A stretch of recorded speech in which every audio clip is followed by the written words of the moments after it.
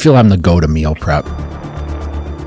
I had a butcher in Spencer, Massachusetts. I would actually go, and the cow would be hanging down, and I actually buy a whole cow at a time.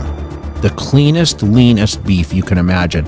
And from the same butcher, I bought chicken breasts, and they come in these big boxes, and I'd bring it home, and I'd buy 140 pounds of chicken at a time, and I would put them in Ziploc bags from like BJ's, and I would separate like 3 pounds packages, and I would freeze them. I had a whole chest freezer, like a huge chest freezer.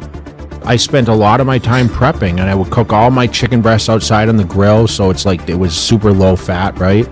The meat, I'd skill it up the same way, and, you know, I'd have my carbohydrates, whether it was baked potatoes or rice, or, you know, sometimes I eat pasta if I was trying to put on weight. I'd have my oatmeal in the morning. Now I eat grits.